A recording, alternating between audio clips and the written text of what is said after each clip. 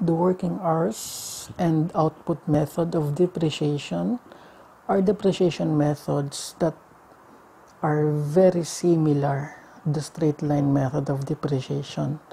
So the only difference here is your D here refers for the working hours, your D refers for the depreciation per hour, while for the output method, your D refers for the depreciation per unit.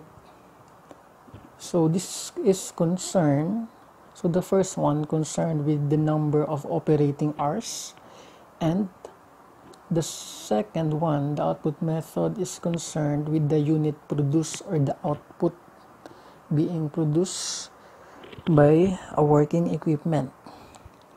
So here, both your N and M is concerned with the number of hours, while here your N and M concerns the number of units produced. So, as I said a while ago, it is very similar to the straight line method of depreciation, meaning to say everything is almost the same. So it follows the same graph and the same formulas.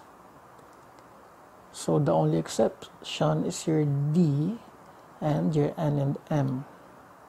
So to further understand this, let us solve a sample problem. So an equipment cost 480,000 pesos and has a salvage value of 10% of its cost at the end of its economic life of 36,000 operating hours in a period of 5 years. In the first year of service, it was used for 12,000 hours.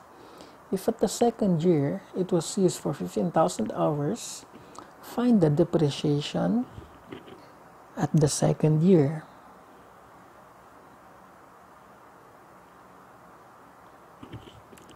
So here,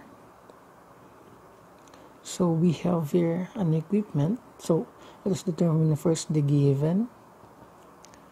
So the first cost of the equipment is 480,000 pesos. Salvage value is 10% of the first cost. So this is equal to 48,000 pesos. Now, its economic life is 36,000 operating hours,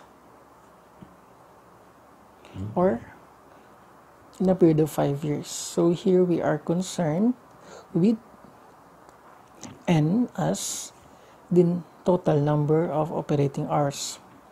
In the first year of service, it was used for 12,000 hours.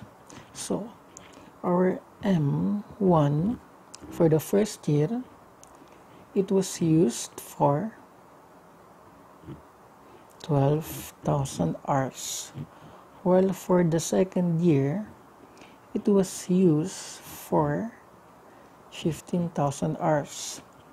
Now, find the depreciation at the second year. So here, in this problem, we are required to solve for D2.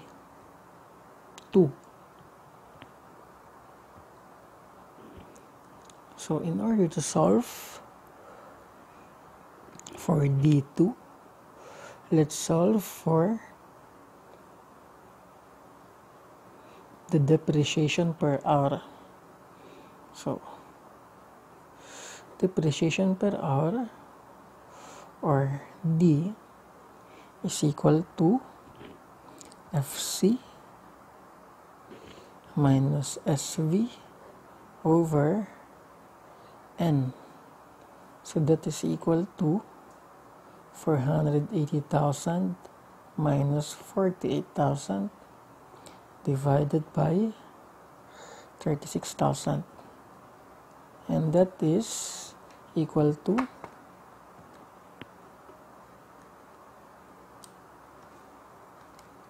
480,000 minus 48,000 over 36,000, 12 pesos. So here, the amount of depreciation per hour is 12 pesos. So in order to solve for D2, let us multiply D by M2. So that is equal to 12 times 15,000, and that is equal to 180,000 pesos. And this gives the depreciation at the second year only. And that answers the sample problem.